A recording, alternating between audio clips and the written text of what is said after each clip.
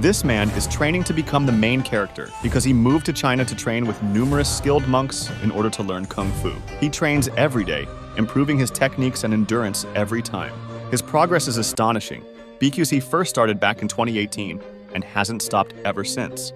This unique training he goes through is extremely difficult, and most of the people that tried it for the first time gave up, but not him. Aside from training his strength and endurance, he also trains his mind, which helps him concentrate and push forward through becoming a better version of his previous self.